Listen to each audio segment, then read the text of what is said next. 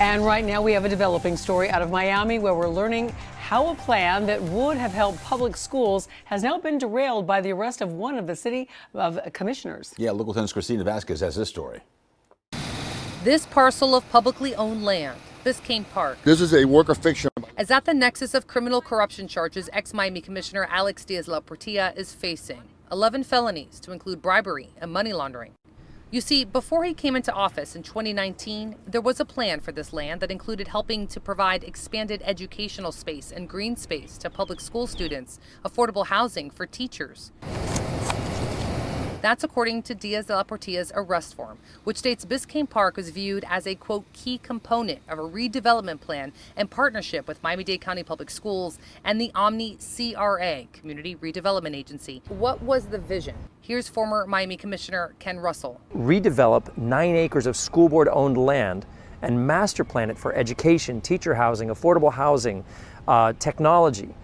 But in order to make that plan come to fruition, they needed to move IPREP. This piece of land was the target area where we would expand IPREP. Once Alex Diaz-La Portilla becomes a commissioner, he took over the chairmanship of that Omni CRA. And from that moment on, this plan never saw the light of day again.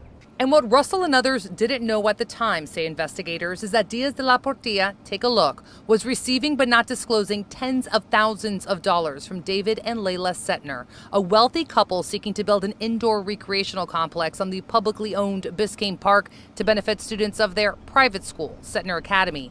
Per his arrest form, introducing related resolutions to support the center's Biscayne Park project idea, but failing to refrain from voting on the matter and asking the centers to pick up the tab for more than $1,500 so-called celebratory dinner with city staff following a key vote in October of 2020, 2 days after receiving a $50,000 check of funneled funds.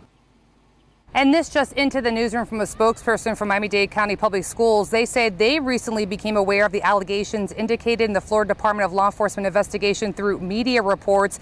The matter is currently being reviewed. Back out here live where I can say we already have the centers on the record. You may remember they put out a statement saying that they do not believe they've done anything wrong. But we're working for you on the digital side right now. Check back in with local10.com. We're going to be posting for you that arrest form so you can read through all the allegations that investigators have made for yourself. And we're also going to post a copy of that agreement between Omni CRA, the Miami-Dade County Public Schools, and the city of Miami. That plan that was in motion and in place before this commissioner took office. And a reminder, he is now suspended. The governor issuing that suspension order on Friday following his arrest on those corruption charges. Reporting live for you, I'm Christina Vasquez, Local 10 News.